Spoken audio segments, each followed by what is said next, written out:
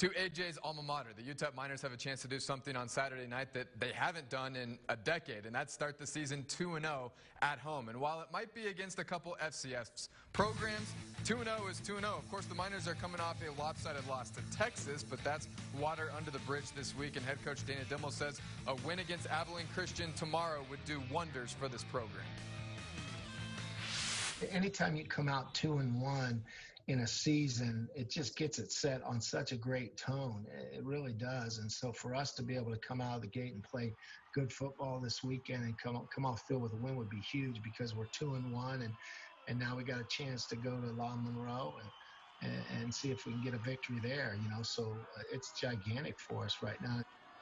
Remember, redshirt freshman running back Deion Hankins will be a game-time decision in this one. Kickoff at the Sun Bowl is 7 p.m. The game will air on ESPN+.